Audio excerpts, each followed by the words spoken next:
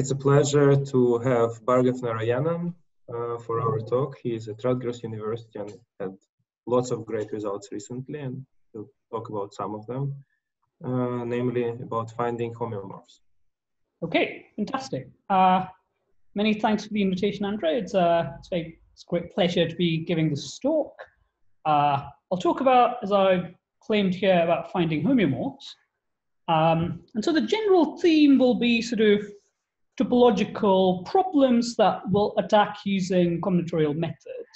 So in particular, I'll talk about two results, one somewhat recent and one slightly less recent, that address the sort of Turan and Dirac type problems in the setting of finding these topological objects. Okay, but without further ado, let's get started. Oh, I should say the talk will be quite gentle. I'll go at a sort of nice, easy pace. So of course, feel free to interrupt me if anything's unclear or if you've got any questions. All right. So I'll start by sort of philosophizing for a little bit, which will hopefully motivate the things that I'll eventually end up talking about. So I'll start with sort of what the basic theme of extremal combinatorics is about. Namely, you have some, some fixed or some particular combinatorial structure H. It could be a graph, could be a hypergraph, and you're looking to find H inside a much bigger combinatorial structure. So typically we'll call that guy G. So for example, Turan's problem can be phrased in this language.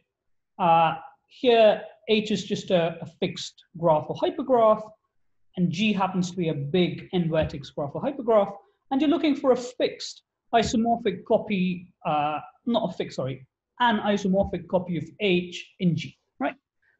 But of course, H need not be fixed. H could itself be a big structure. So for example, Dirac's problem asks you when you can find a Hamiltonian cycle inside a big n-vertex graph. So H could, in this case, be an n-vertex cycle. So H is big. Okay.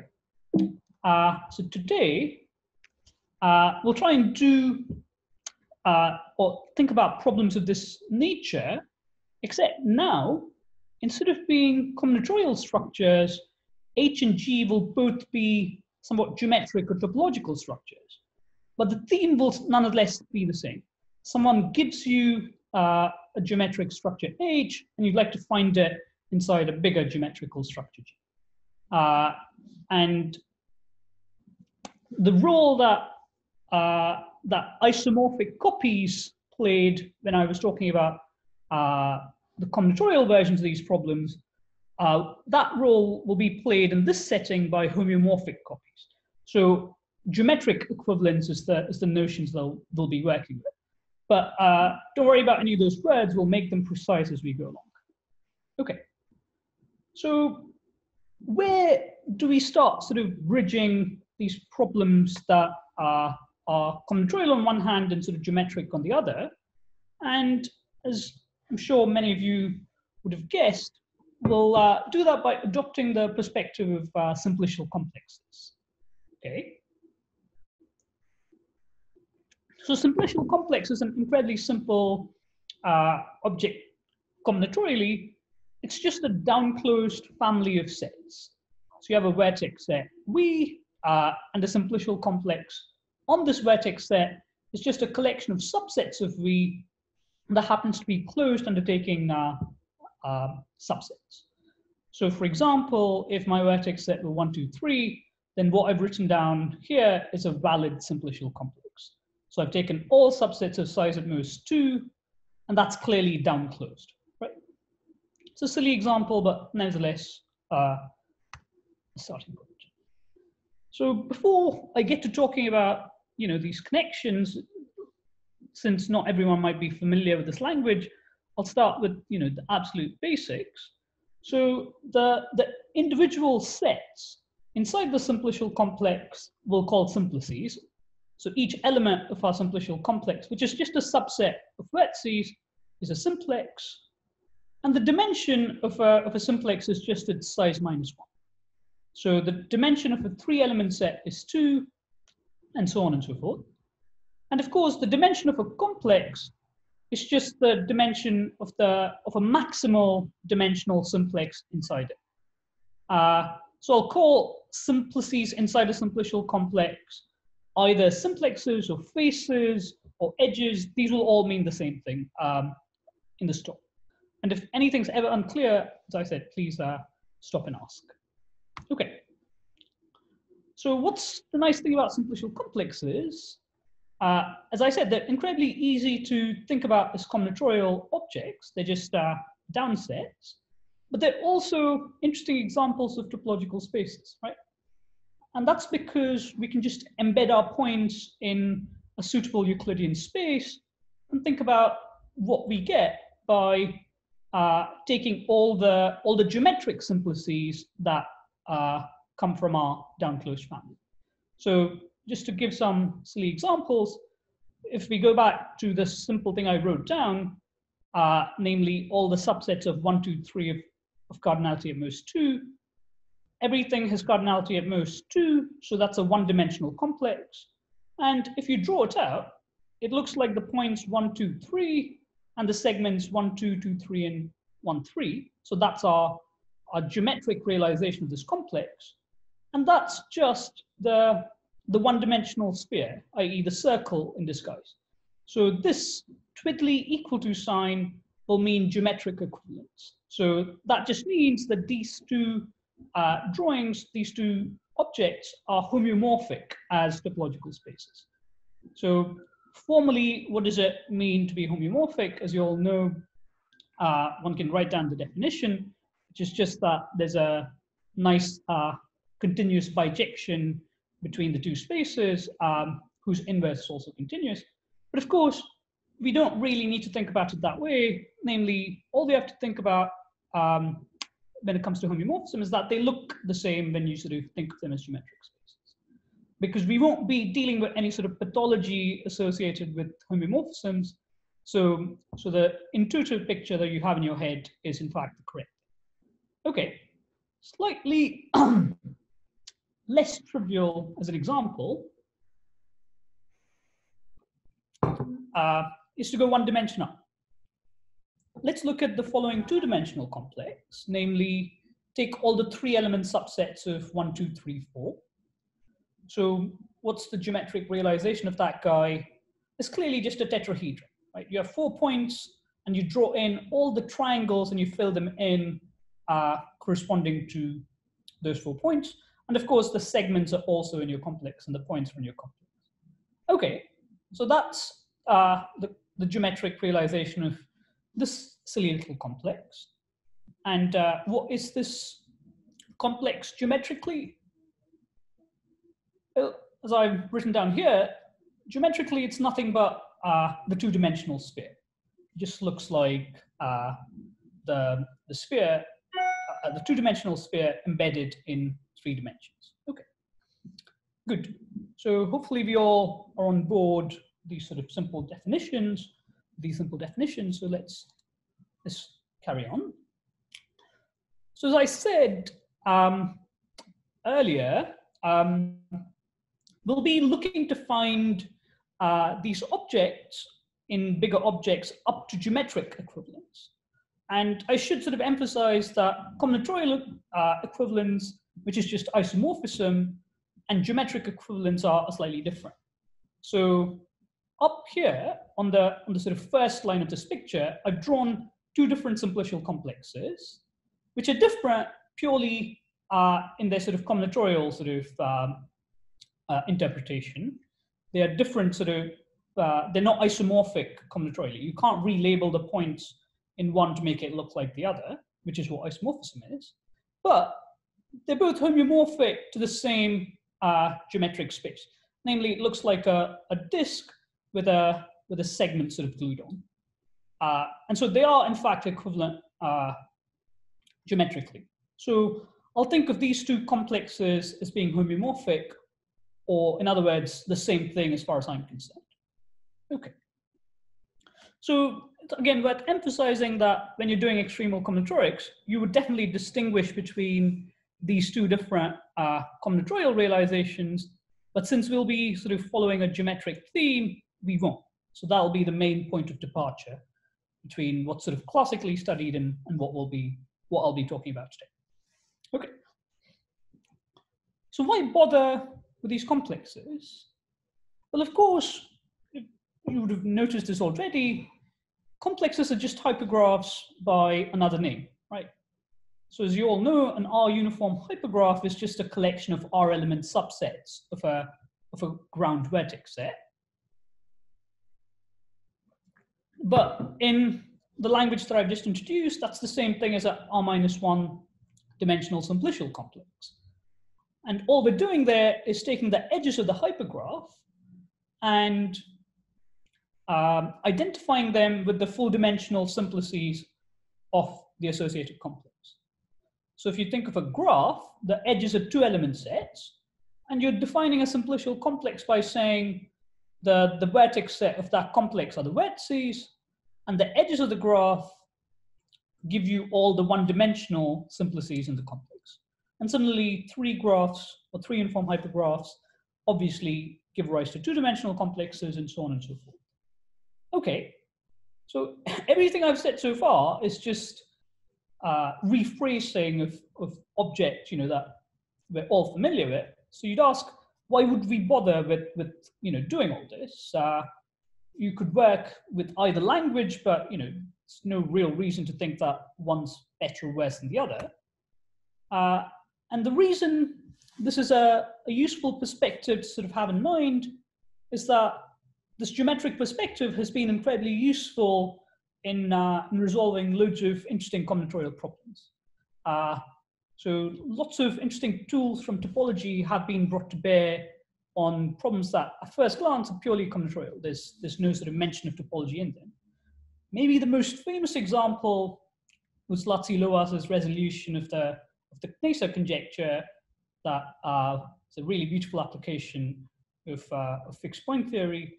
And then a less well-known sort of result, at least in the combinatorics community, but much better known in the theoretical computer science community, is the Kahn-Stacks Sturtevant result on evasiveness. And I'll tell you maybe briefly what that is. It's really beautiful stuff. So imagine two players playing a game. So they both agree on, let's say, a graph property in advance. So for example, the property could be the property of all connected graphs. Okay. And so let's say one of the players, Alice, thinks of a graph, and Bob, the other player, asks Alice questions about this graph to try and decide if the graph that Alice is thinking about is in this property, namely the property of all connected graphs. Okay. And Bob can ask questions of the form, is this edge in my graph or is it not in the graph? And of course, Bob's goal is to work out as quickly as possible if Alice's graph is, in this example, connected. So we call a property, in this case, connectivity, evasive if Bob has to literally query every edge to work out the answer. So if Alice can delay Bob all the way until he's revealed every edge. And there's a beautiful conjecture that says every monotone property, i.e. any increasing property that's invariant under isomorphism, must be evasive. And this result that I've just mentioned here proves it when the universe has a prime order. And it's, again, a beautiful application of fixed point theorems. So the way you prove it is by topological arguments. Okay. So if you're not familiar with it, I'd highly encourage you to look it up. It's gorgeous. And then there are other applications as well. Famously, results on analogues of Hall's theorem in hypergraphs, namely when can you find perfect matchings in hypergraphs were worked out by Aharoni and Haxel, and these also relied on using interesting topological notions of connectivity. So, loads of interesting tools that topologists have that we can bring to bear on problems that we might care about. For some of them that I've just mentioned here, like Borsuk-Ulam or other fixed point theorems. One could use various topological notions of connectivity, homology groups sort of tell you interesting things. So there's loads that can be brought to bear on problems that seem to have nothing to do with topology. Okay, so this is all sort of stuff that's being done. But today we're going to go the other way. So combinatorics has a lot of interesting tools as well. And the plan for today will be to use probabilistic and extreme tools to try and understand sort of geometric topological problems about simplicial complexes. So that'll be the plan for today's talk. And so, for example, we'll bring many of the well-known sort of tools in this area, such as dependent random choice or the regularity method or this absorption technique. We'll bring these sorts of methods to bear on these problems. Okay, so let me just remind you about the sort of general theme of what we're trying to do. We have some geometric structure H that we're trying to find inside a bigger geometric structure G. So for the rest of the talk, find will mean a homeomorphic copy of H. So I just want to find a copy of H inside G that looks like H geometrically. I don't care about isomorphism. I don't care about combinatorial equivalence. I only care about geometric equivalence. So find going forwards will just mean up to homeomorphism. And the sort of geometric objects that we'll be working with going forwards will be simplicial complexes. So this will be our model for sort of topological spaces. I should say that this is not anything that's sort of valid as a sort of general geometric framework in its full generality for reasons that I don't really want to get into here. But it turns out there exist spaces in dimensions just as small as 4 that can't be represented by triangulation. So you can't capture sort of all interesting well-behaved topological spaces using simplicial complexes, but you can capture quite a few of them using them, and you can certainly capture all of them in dimensions smaller than 4 using them. So this will be a good place to start. Okay, so if everyone's happy with the language so far, we can get started with some actual maths. So I'll start with Dirac's problem, namely, when can you find a Hamilton cycle in an n-vertex graph? And this has a very sort of satisfactory answer, namely that as soon as the minimum degree of the graph, which I've denoted by little delta of G here, is at least n over 2. So as soon as every vertex in your graph sees at least n over 2 edges incident to it, then you'll start seeing a Hamilton cycle. So if I just reformulate this in the language that we've just established, the theorem says that we can find a Hamilton cycle, but what's a Hamilton cycle as a simplicial complex? Well, my handy helpful figure here shows you this Hamilton cycle, and that is just the one-dimensional sphere, as mentioned earlier. That's just S1. So Dirac's theorem is telling us that we can find, under suitable degree conditions, a spanning copy of the one-dimensional sphere in our graph, or equivalently in our one complex. Okay.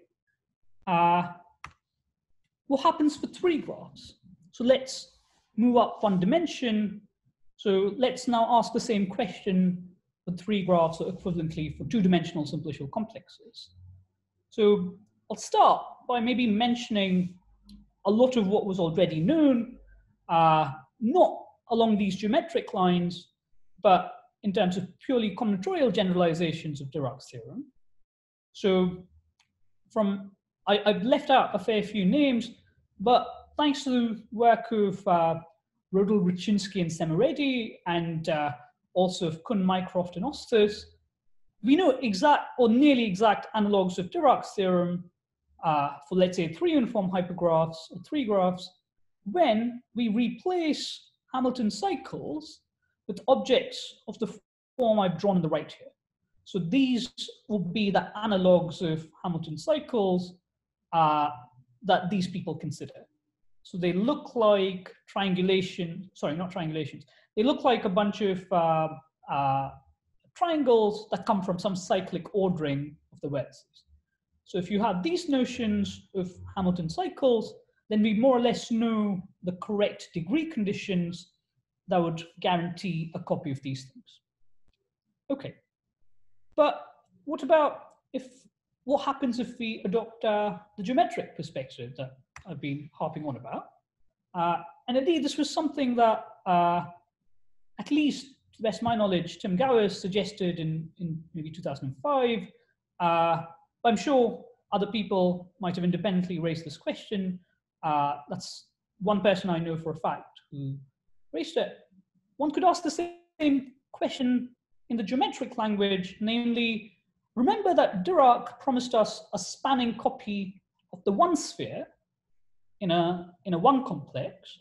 And so one could ask the same thing for two complexes, namely, under what degree conditions would you be able to see a spanning geometric copy of the two sphere inside your two complex?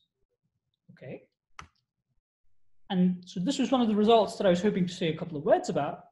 So with Agilos Georgikopoulos, John Hasselgrave, Richard Montgomery, we proved a few years back, I think a couple of years back, that the answer or the analog is that you need a degree of roughly n over 3.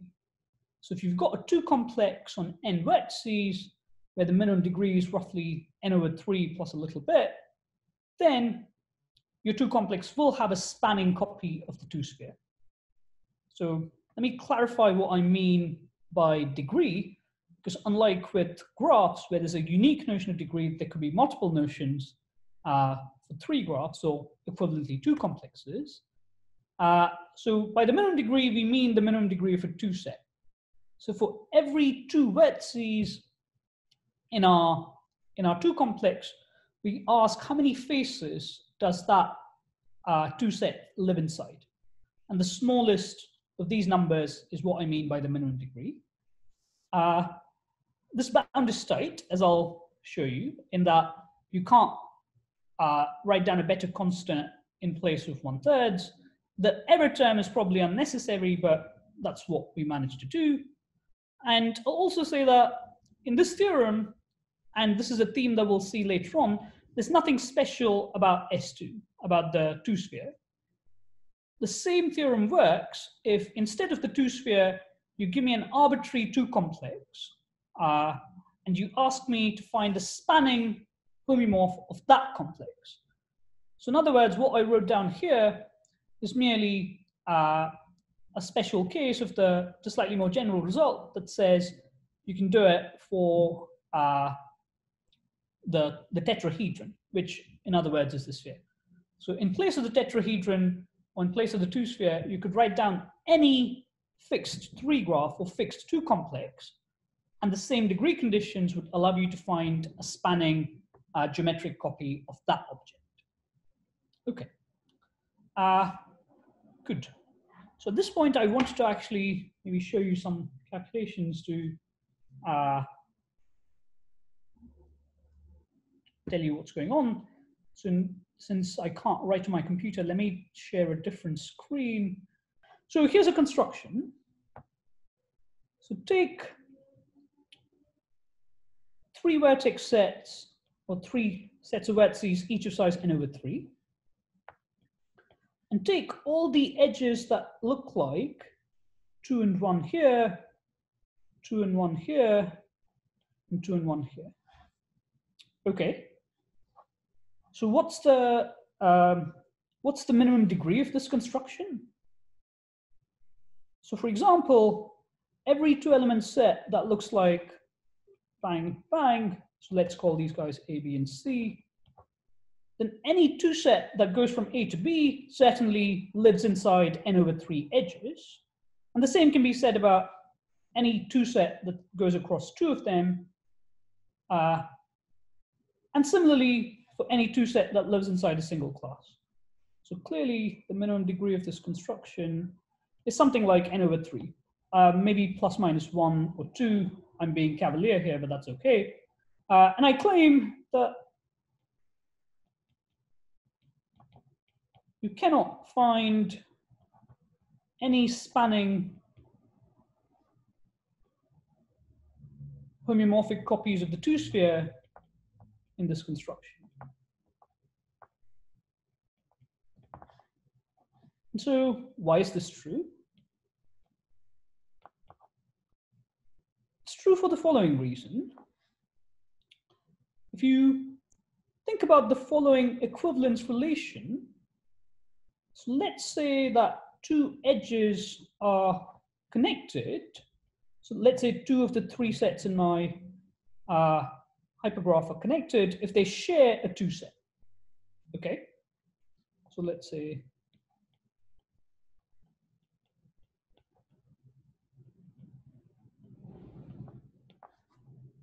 okay, and that defines the notion of connectivity. So let's look at the components or the equivalence classes under this notion of connectivity. So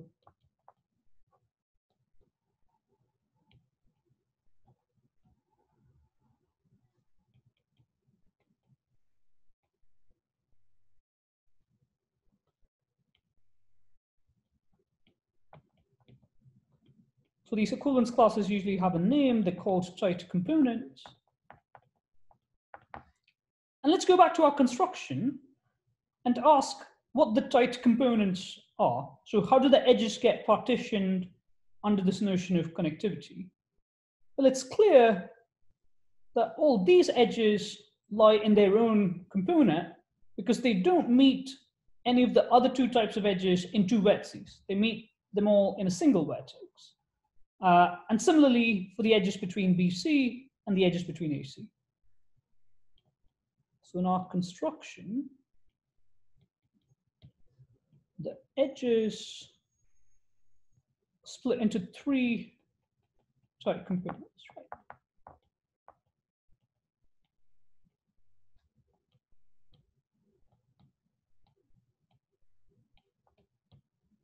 Between A and B, B and C, and C and A.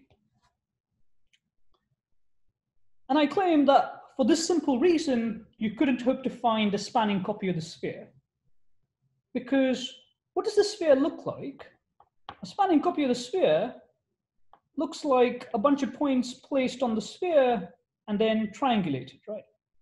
That would be a spanning copy of the sphere. It would look like all the vertices placed on the surface of the sphere and that surface triangulated using those points, where all the triangles would have to be edges. Sorry, that's a really terrible picture. Let me try again.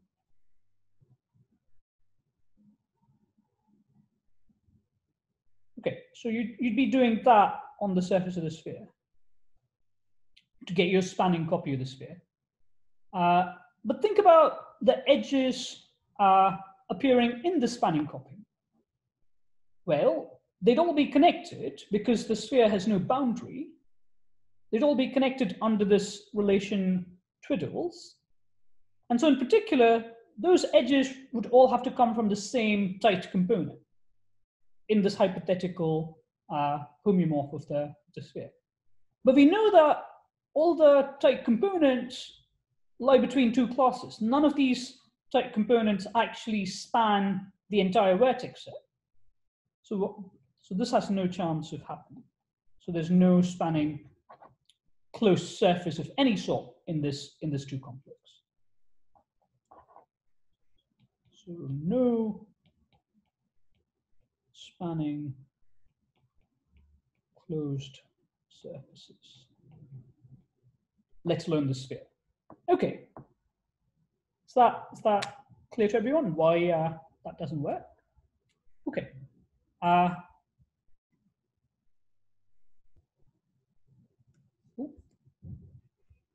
Okay, so that was the lower bound construction. And I claim, So that shows us the silly construction that I just talked to you about. Shows you that in our theorem right here, n over 3 is in fact the best possible bound that you could hope to write down. And unsurprisingly, you know, like with a lot of these Dirac type problems, the lower bounds are not hard once you've found the right construction. So the construction here that I just sort of worked out for you just now shows us that this bound of n over 3 is tight. That one can't hope to write down a smaller linear function of n there. What about the upper bound? Well, I claim that I won't be able to show you how one gets to n over 3, but we'll at least get started. I'll just to give you a flavor for the problem, let me show you how you might get an upper bound of 3n over 4. So I claim that if every 2 set is in at least 3n over 4 edges, you'll happily find a spanning copy of the sphere. So let's do this. Sorry, I need to start the sharing again. Give me a second. Okay, so why is this true?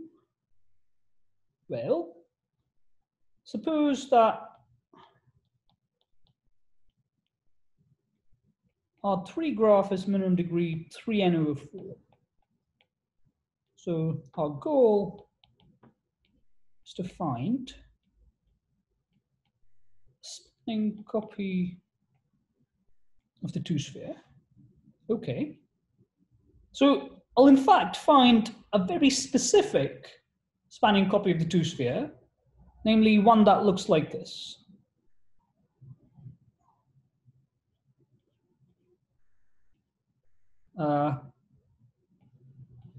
What this picture is saying will become clear in a second. What I mean is, I'll find a big cycle, and I'll put triangles on top of it and triangles on below it. So in other words, I'll build a cone on both sides using 2 vertices, and that's clearly a sphere, right? It looks like 2 cones glued together like that, and that's a copy of the sphere. And I claim we can do this when the minimum degree is at least 3n over 4. And this is easy. Why? We just use Dirac's theorem for graphs. Take any 2 vertices x and y, and think about all the 2 sets which do that, right? So fix x and y and build a graph. Let's say g dashed on all the other points where you join a pair of points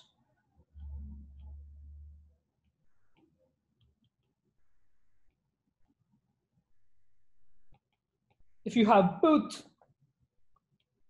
ABX and ABY as edges in our original 3 graph.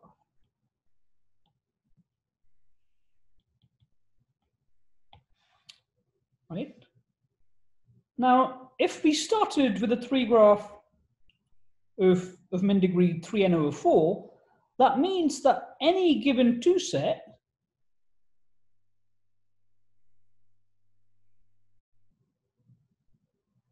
so if I look at any given 2 set, it has a degree 3n over 4. So let's just look at a vertex A in here. I claim that all the vertices, their degree inside this new graph g dashed is at least n over 2.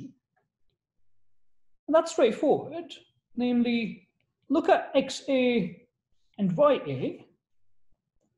These two sets have large degree. So in particular, there must be loads of b's such that both xab and yab are edges. And 3n over 4 was chosen exactly to ensure that each A inside G dash will have degree at least n over 2. But now we're done, because by Dirac's theorem, we find a Hamilton cycle inside G dash. But what does that mean back in G world? It means that you have the following structure, i.e. all the triangles in this picture are edges of our 3 graph. And that's just what I mentioned earlier. You managed to glue these two cones together to get a sphere, and you've hit every vertex. So in other words, you found a spanning copy of the sphere. Of course, under a much weaker assumption, namely that the min degree of your 3 graph was 3n over 4 to start with. Okay, so that was the easy argument for 3n over 4. I won't say very much about the proof of the n over 3 bound, except I'll mention some problems that arise along the way. So it's not too hard to get 3n over 4 down to 2n over 3 in that argument, because up to 2n over 3, you'll find plenty of tetrahedra in your 3 graph. And when one thinks about this problem, it's not too hard to see that when you can actually find loads of tetrahedra, you can use them to glue various things together in order to try and stitch a nice sort of spherical surface together. And I believe this was something that Peter Kivash, David Conlon, and David Ellis had also managed to do a while back, but they didn't bother writing it down. One can then get down to n over 2 with various sort of fiddly sort of improvements on this idea using bigger analogues of tetrahedra. But one runs into a new problem over there, namely around this notion that I just mentioned earlier, that of tight components. Of course, as I said, if you find a spanning surface of any sort inside your 3 graph, the edges that you use must all come from a single tight component, because that surface has no boundary. Up until your degree gets below n over 2, it turns out that all the edges in your 3 graph will be in a single tight component. So in other words, your 3 graph will be connected in this tight component notion. But below n over 2, you might have multiple tight components. And there, many of the edges could be completely unuseful or unusable because they don't lie in a spanning tight component. So one needs some other ideas to get around that obstacle. Needs to use, so as I mentioned earlier, one needs sort of many of the now sort of standardish tools in the area, such as the regularity method and absorption to do these things. Okay, I'll say no more about this problem.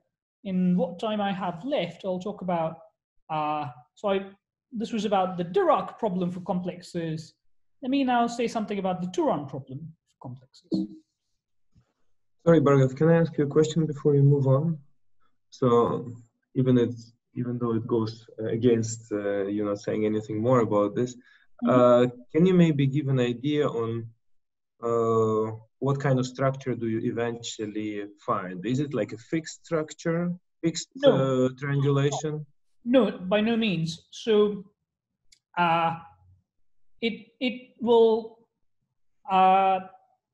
it'll depend on what you see as you do the proof in some sense. So roughly speaking, we will leverage this cheap argument that we had for 3n over 4.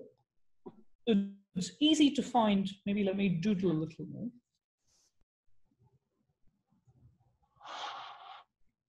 Okay, so here's a simple observation. Let's assume that the minimum degree is merely epsilon n. So it's not much. So there's no reason to expect a spanning sphere, as we know that we could only hope for that at around n over 3. But here's something you can start to find even at this sort of density of edges. Namely, you can start finding big double pyramids of the sort that I mentioned earlier. So these guys might not necessarily span anymore. So you couldn't apply Dirac's theorem in here, but you could find long cycles. And so you could build these big double pyramids, right?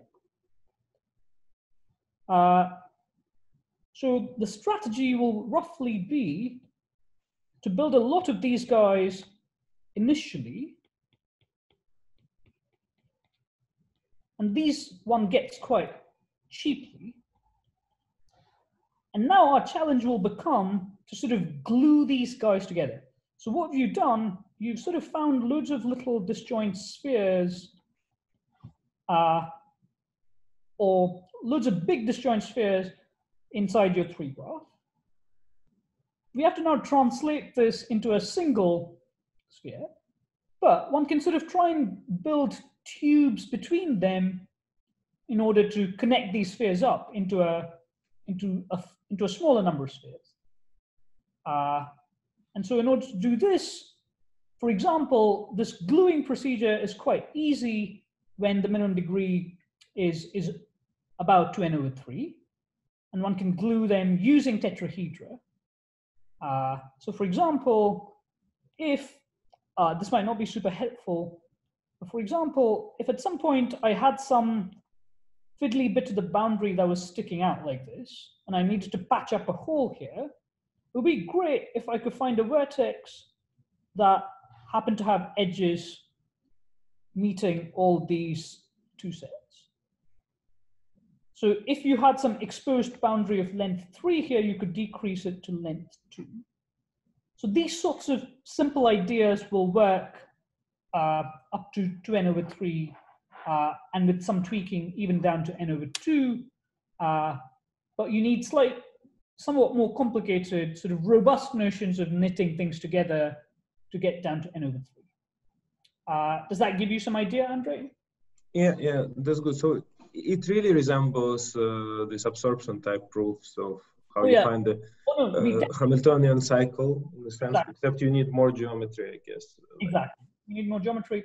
And at some point, we also have to deal with these tight components, and there one needs some sort of, we have some reliance on regularity, but happily, we only rely on graph regularity. So for dealing with 3 graphs, one doesn't thankfully need to use 3 graph regularity. So that's. Okay, great. Thank you. Nice. Okay. Okay.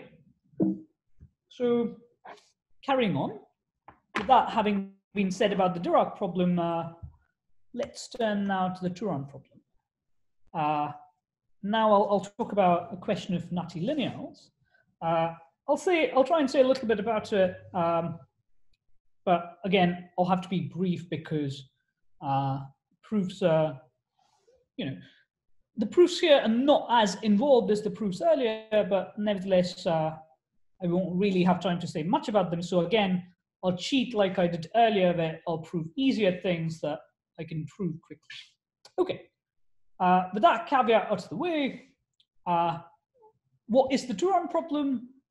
As you guys all know, the Turan problem says, I give you some fixed R graph, some hypergraph or just graph H, and you'd like to know how many edges you need in a big n-vertex hypergraph graph that will force an isomorphic copy of H. So again, looking for a combinatorial copy in my language. And this is a well-established theory. Loads and loads of things are known, especially in graph world, but also loads and loads of things are not known in hypergraph world. So it's not that things are completely understood here and there's nothing to be done. There's loads still left to be done. But in comparison to the topological problem, much, much more is known in combinatorial world. Okay. So I'll talk a little bit to finish up about the Turan problem for complexes. which is exactly the question here, except the notion of copy becomes different. We're now looking for homeomorphic copies. And so the question then becomes, instead of an R graph, I give you an R complex. Or strictly speaking, an R minus one dimensional complex, if you want to maintain the equivalence between hypergraphs and complexes. And you ask how many facets, so how many four-dimensional faces do you need in a bigger complex to force a geometric copy of H or a homeomorphic copy of H? So let's start with the simplest setting, namely of one complexes or equivalently of graphs. So suppose my graph that I'm looking to find a geometric copy of is the triangle. So that's clearly just the circle up to homeomorphism, which, excuse me, is homeomorphic to any cycle. So in other words, trying to find a geometric copy of the triangle is the same as finding a cycle in our graph, and that has an easy answer. You need linearly many edges to make a graph acyclic, linear in the number of vertices. And so in order to find a geometric copy of the triangle, you need n plus n edges in an n vertex graph. And the same sort of phenomenon holds for any fixed graph H. It's a well-known old sort of result of Marder that says for any fixed H, some large linear number of edges will be enough to find a subdivision of H. So subdivision of H just means you're allowed to introduce vertices inside these edges of H. So you can find a subdivision of H, and that's clearly, certainly a homeomorphic copy of H. And these results are tight up to the constants. So the geometric sort of Turan problem for one complexes is more or less completely understood. Okay, you could ask for more precise results as to what this constant is, and various things are known about that as well, but this is not what I'll be focusing on. Instead, I'll ask the same problem about two complexes. So let's start again with a silly example. So suppose that H is the complete three graph on four vertices, or in other words, the tetrahedron. Well, that's nothing but the sphere up to homeomorphism, the two sphere, and a very classical result of Brown, Erdős, and Sosch works out the answer in this specific case. It turns out that the number of edges you need to force a copy of the two sphere in a three graph or a two complex is about n to the 5 over 2. This is tight up to multiplicative constants. So a three graph needs to have about n to the 5 over 2 edges in order for it to contain a homeomorphic copy of the sphere. Or, in other words, some triangulation of the sphere. But of course, there's nothing special about the sphere. It's a natural starting point, but you could ask that in slightly greater generality, much like Marder proves what I just said in words for the triangle for any fixed H. And linear asks this very natural question for general complexes. So as I said, Brown, Erdős, and Sosch tells you what the answer is for the tetrahedron. So suppose I give you, in place of the tetrahedron, some general two-dimensional complex H. Is there an analog of Marder's theorem? In other words, is there a universal bound that you can write down, which might, differ in constants depending on the fixed complex H that you give me, but would nonetheless work for every fixed complex H? If the question that I'm raising is not clear, the answer should hopefully clarify it. So more recently, with Peter Kiwash, Jason Long, and Alex Scott, I proved that there is such an analog of Marder's theorem. In other words, for every fixed two complex H, or in other words, for every fixed three graph H, if you have roughly n to the 3 minus 1/5 edges in a big n vertex 3 graph, or n vertex 2 complex, then you'll be able to find a homeomorphic copy of H inside your big n vertex complex. Of course, this is much more general than Brown, Erdős, and Soch in that you don't have to feed in the sphere. The claim holds for any fixed 2 complex that you give me, but this generality comes at a price. Recall that Brown, Erdős, and Soch showed that you need an exponent of 5/2 for spheres, whereas the general exponent that we wrote down was 3 minus 1 over 5. And this is the price that we pay for the generality at which we can prove what we prove. But we expect that the reason we get this exponent is merely an artifact of our methods. We don't believe 3 minus 1/5 to be tight, and we make the following conjecture, namely that in place of 3 minus 1 over 5 here, you can write down 5/2, so 3 minus 1 over 2 for any complex h. So in other words, the exponent for spheres should work for any complex up to multiplicative constant. Okay.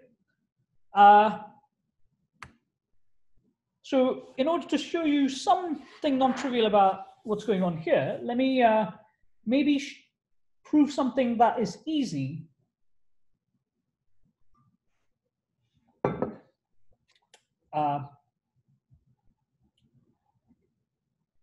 So I claim, so this will also illustrate what makes the theorem non-trivial. So I claim that for each fixed h, so for each fixed 3 graph,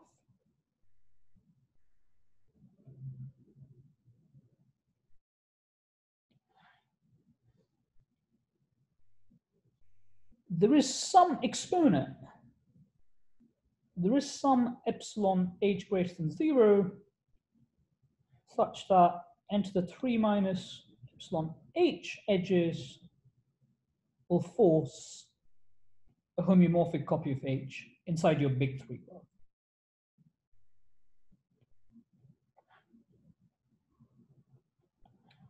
So, of course, this is something much weaker than the theorem. Our theorem, of course, says that you can take epsilon h to be 1/5 for all h. But this is not what I'm going to show you a quick argument for. But let's show the slightly easier thing. So here's my 3 graph h. I'm going to literally draw a single edge of h because I'm going to perform a transformation on h. So here's h. So I'll first introduce a new vertex inside every edge of h. So let me start using some colors. So I'll introduce a vertex inside every edge or 2-dimensional face of h. And then I'll introduce new vertices also inside every 1-dimensional face of h. So in other words, inside every 2-set of h. And why am I doing this? I'm doing this in order to do this. And I'll replace the edges of h. So I've drawn a single edge here with the 1, 2, 3, 4, 5, 6. All right, with the 6 edges in this picture. So I start with some 3 graph h, and I produce a new 3 graph h tilde. So it's something like subdividing for graphs, but slightly, a tiny bit more involved. So why am I doing this? Hopefully it's clear from my use of colors. So firstly, if you think about what has happened geometrically, it's easy to see that h and h tilde are the same geometrically, because I can group the edges of h tilde into these sorts of blobs, and I just recover a geometric copy of h. And the reason we use the colors there is because h tilde is 3-parter. So in other words, every edge of h tilde looks like a red, a blue, and a green. And now we know from classical results in about 3-graph Turan that some exponent less than 3 will force a copy of H tilde because it's 3-parter. So that's easy. So in other words, we're finding a very fixed homeomorph of H at the price of using an exponent that depends on H. So the theorem that I mentioned, of course, gives you a single exponent that works for every H, and unsurprisingly, one needs slightly different arguments to deal with this, but primarily the main sort of driving force in that argument is sort of based on dependent random choice. But the argument that we had still finds somewhat unsatisfactorily a bounded size homeomorph of H. So it'll find some homeomorph of H that has maybe 1,000,000 times as many edges and vertices as H does. And so that has no hope of giving us the correct answer of 5/2. One needs to be able to find unbounded size homeomorphs in order to get down to the correct bound of 5/2, and currently we have no idea how to do that. Okay. I think I might have said everything I was hoping to say, so I'll maybe stop here and just mention some open problems. So of course, in this talk, I was talking about the two-dimensional sort of geometric problems about simplicial complexes that you might want to care about. But the same questions that I mentioned make sense in high dimensions. So can we prove similar results for 4 graphs, or equivalently for 3-dimensional complexes, and so on and so forth? So we can prove certain things, but the things that we can prove, to the best of my knowledge, are not nearly as impressive as what we can do in 2 dimensions, so nothing's been written down. And so there are loads of natural questions that one might want to think about, both in 2 and greater dimension. Nati Lineal sort of loves these problems, and he advertises them a lot. And it's from him that I learned about many of these questions. So I'm doing my part to sort of hopefully tell you guys that you should go and think about high dimensions in these geometric ways. And I'll also maybe emphasize what I was saying about the Turan version of our result, namely that we get this exponent of 3 minus 1 over 5, but that's not right. We expect it to be 5/2. And even for very specific geometric objects that you might want to find, we don't know this. So I'll close by reiterating a question of Nati Lineal's that I really like, and that's still open, namely, replace the sphere with the torus. So you're now looking for a homeomorph of the torus in a 3-uniform hypergraph. The conjecture is that you can do it at 5/2. Of course, it's a special case of this general conjecture that 5/2 is the right exponent for any fixed homeomorph. But even in the case of the torus, that's open and we have no idea how to prove it. And that would be a lovely place to start with regard to proving the full sort of conjecture. All right, I'll stop here. Great, thank you very much, Bhargav. I'm sorry, I didn't understand your example with 3-partite hypergraph. Previous slide. Why this? Sure. Okay, so here's what I'm doing. We have yeah, go ahead. 11 edges, yes. Oh no, sorry. Only the small triangles in this picture, the sort of the smallest triangles, of which there are 6, right? 1, 2, 3, 4, 5, 6. So maybe you can quickly reiterate the explanation. Yeah. So I mean these little triangles and only those. Does that clarify what I mean? So I introduce these new vertices and I replace each edge with these 6 little triangles that I'm sort of filling in. So the big triangles all disappear.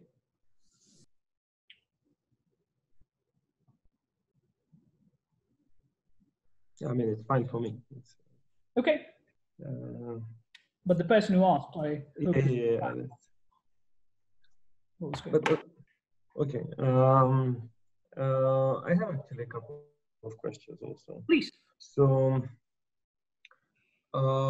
maybe the first one is why 5/2 is easy for the sphere. Is there an intuitive reason for that?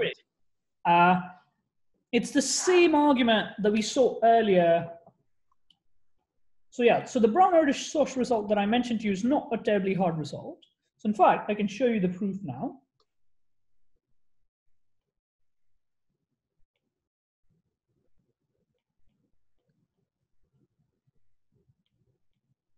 And it's the argument that we've been seeing all along for finding spheres, namely, pick a random pair of vertices x and y, and look at the graph that you induce by joining a pair of points if they're connected to both, if ABX and ABY happen to be edges. If you pick x and y at random, it's easy to show by convexity that this graph will have greater than n edges in expectation when you start with n to the 5/2 edges. And that's the reason. Oh, okay, okay. Because then you find a cycle somewhere in there and you're done. And you build this double pyramid once again. But as you can see, this is very specific to the sphere. So we're lucky that we have such a nice kind of triangulation for the sphere. Yeah. Or... And it happens to be that this is tight. For example, the random construction with deletion will show you that 5/2 is tight. You'll need some counting result of dots on how many triangulations of the sphere there are, but it's not hard.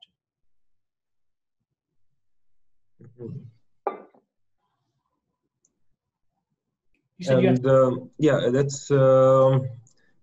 that's cool. Thanks. The other one is why 1/5? Is there an intuitive reason for why 1/5? No. It's, as I said, an artifact of the proof. The only interesting thing about it is that 1/5 doesn't depend on age. That's the main sort of interesting thing about the result. We were just trying to prove 3 minus epsilon, where epsilon was independent of age, and our argument ends up giving 1/5. It has something to do with sort of counting 4 cycles in these linked graphs. But yeah, I don't think I can manage a very sort of insightful explanation in a few minutes. Okay. Well, I'm thinking about possible next question. Anyone else has questions? So, hey, Bhargav, I would have a question. Hey. By the way, so could you go back to the previous picture about this subdivision? This one here? Yeah. Okay. So you can view this as like a one subdivision, analog of one subdivision from graphs. And for graphs, we know that the extremal number of one subdivision is onto the 3/2. So is it not true that already for this that you define, you have the universal constant epsilon h? Not for this guy, no. Okay. So you need some degrees to be bounded or something, I believe, from what I know. So what's the thing about one subdivisions that gives you a universal exponent? It's because you can partition them into 2 groups so that the degrees on one side are bounded, right? Yeah. So you won't necessarily have that sort of property here.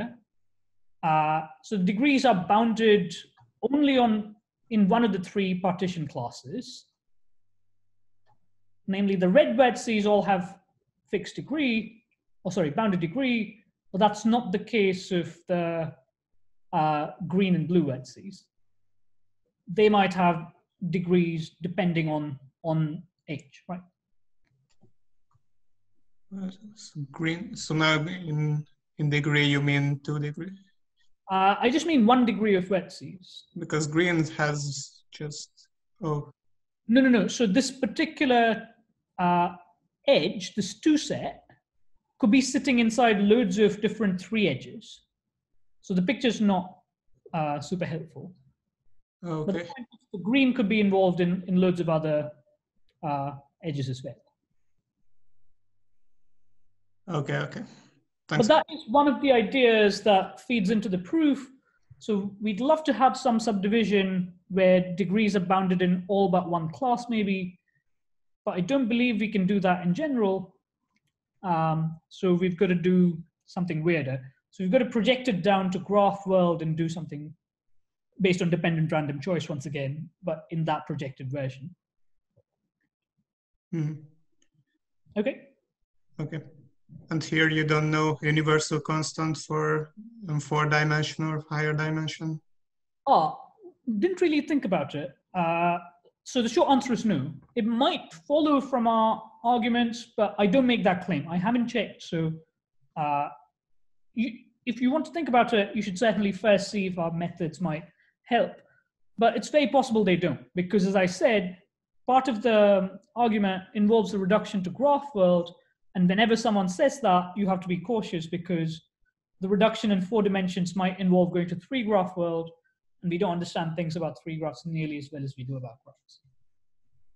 Mm-hmm. Okay, thanks. Maybe one more question from my side. Do you have a 1 degree version of the first theorem? No. And I don't even have what is the correct guess for the so the short answer is I don't know. It's something that I didn't really spend much time thinking about. So if I were to say something now, it would probably be incorrect because I haven't thought about it. Okay. My guess, apropos of nothing, is that these sort of spanning type component issues would still be the obstacle. But I'm hesitant to sort of say something and then be proved wrong in 2 minutes because I literally haven't thought about it. Okay. I saw a question from the chat. Would there exist limitations